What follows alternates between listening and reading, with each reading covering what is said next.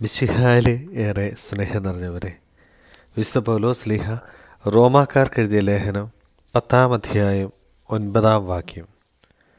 യേശു കർത്താവാണ് എന്ന് അധരം കൊണ്ട് ഏറ്റുപറയുകയും ദൈവം അവനെ മരിച്ചവരിൽ നിന്ന് ഉയർപ്പിച്ചു എന്ന് ഹൃദയത്തിൽ വിശ്വസിക്കുകയും ചെയ്താൽ നീ രക്ഷ പ്രാപിക്കും.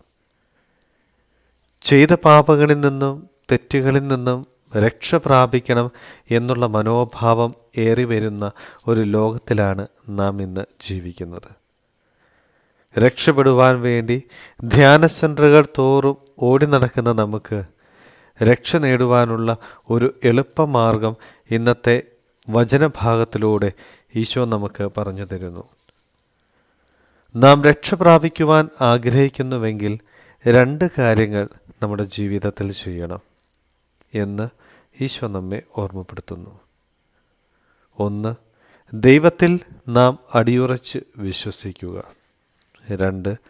വിശ്വസിച്ചവ നാം അധരം കൊണ്ട് ഏറ്റുപറയുക.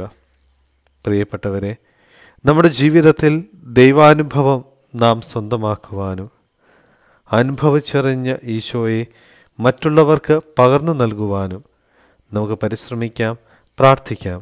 ദൈവം നമ്മെ ഓരോരുത്തരെയും സമൃദ്ധമായി അനുഗ്രഹിക്കട്ടെ. ആമേൻ.